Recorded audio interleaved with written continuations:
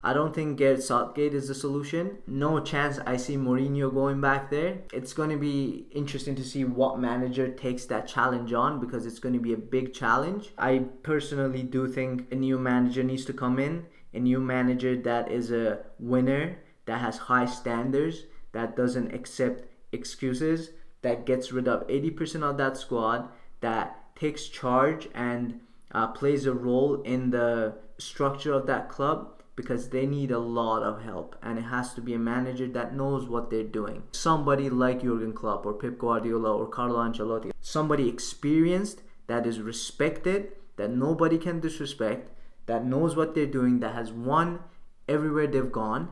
And they had that in Jose Mourinho, but they messed that up, and I don't want to see Mourinho going back to Man United, because I would just feel so bad for him, because Mourinho is a winner. There's no way he's going to be winning at Man United, let's be honest.